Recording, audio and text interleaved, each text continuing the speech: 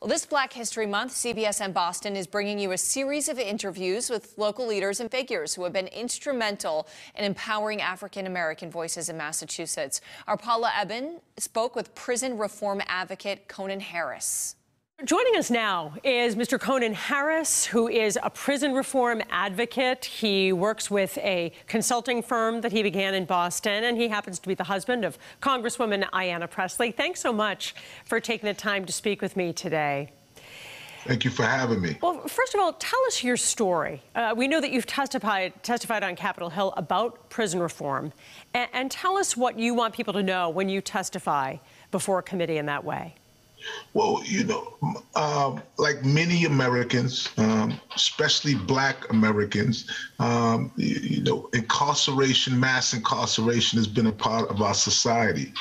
And one of the things that I was testifying to was trying to bring awareness to the fact that there's many men and women and families that are going through this process together and trying to figure out solutions, creative solutions to make sure people not just get out, but stay out and have real opportunities of success.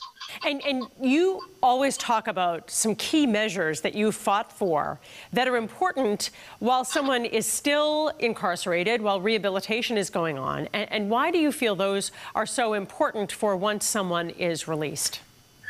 So when I worked for the mayor's office and the public safety office, I was one of the leaders that created the mayor's office of returning citizens. And the mindset of that creation was to be able to make sure people have support services once they return to society. But we all know that getting ready for society starts while you're incarcerated. That's the reason why it's so important and so crucial to have pro-social programming while they exist. I think that when the Pell Grants was in place for people who are incarcerated to go to college and have real opportunities for success to be able to reintegrate when they come home, that is a key thing to help people with real opportunities while they're in there. But the process starts when you're inside, not when you get out. And job training is a big piece of that, right? Absolutely. Job training. And once you return home, housing is an intricate part to your successful reentry.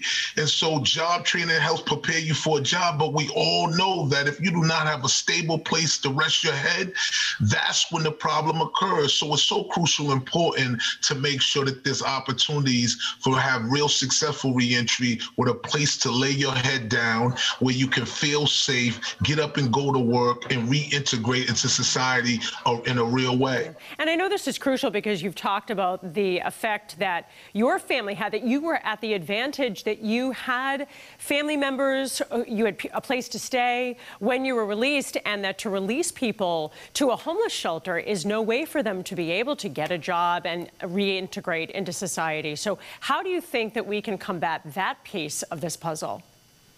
Well, one of the things for my own personal story is that I share, like many Americans across this country, many Black male Americans, a part of the criminal legal system, right?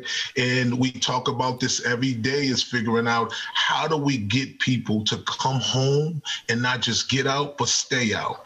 And it's crucial to make sure that they have a stable living environment. I was an ordinary person who had extraordinary support in the hands of my family, who made sure that I had a stable environment to re-enter into.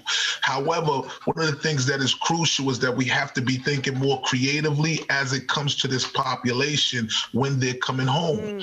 95% of the population come home from incarceration, and we cannot just try to paint one brush with it by sending them to shelters. We have to think creatively on how we want folks to integrate and get out and stay out and be a part of our communities and society as a whole. If there's one thing you could do while someone is still incarcerated to help them in terms of that housing piece, what do you think is the most helpful measure that cities and communities could engage in? I would create 6 months Setting people up for success will creating, once they come home, giving them 6 months to stay inside a space that is safe, reentry housing, so they can get all the resources that they need while they're in there. I don't think that you just house them. I think that it comes with a resource added, where people get the job training, where people get help to find employment, where people get help inside counseling. All these things that will help for a person to address the issues that they engage with and they have internally, but also set them up for success with employment opportunities and get them on a pathway for real opportunity and to get their own once they're home. It's certainly so crucial. I do a lot of work with Bridge Over Troubled Waters in Boston, which of course helps a lot of homeless teens. And and it's a similar situation. They need someone to, for their age group, act as a parent to help them finish their GED, get a job, get to an apartment. And there is transitional housing there that needs to happen. That transitional housing is crucial to helping people, one, get a leg up, but also help them be successful during their reentry process. That is going to be crucial. Yeah. I do have to ask, I know you tested positive recently for coronavirus. How are you feeling? And if you don't mind, what was your experience with the illness? So I thank God that I had mild symptoms, and I just want to take a moment to say thank you for people who have reached out all across the city, the state, and throughout the country to check on my well-being and make sure that I was okay, and checked on my family. Thank God I have mild, small symptoms, and I'm okay. I've been able to get out, get away from it, and be healthy. Yeah, that's excellent. And, you know, we know so many minority communities are hesitant to get vaccinated. That's what the polling tells us. What's your message to them? I would absolutely tell folks that they absolutely have to get vaccinated.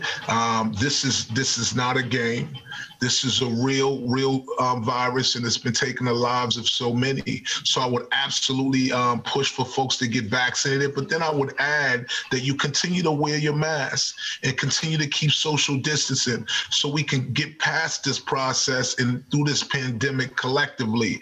But man, I would push for folks to get vaccinated, but don't just get vaccinated. Keep the same things in place, like wearing your mask and keeping the social distance, so we can all get through this as a country. And hopefully it's about getting as many people vaccinated as fast as possible by the fall, we hope, so that life can somewhat get back to normal.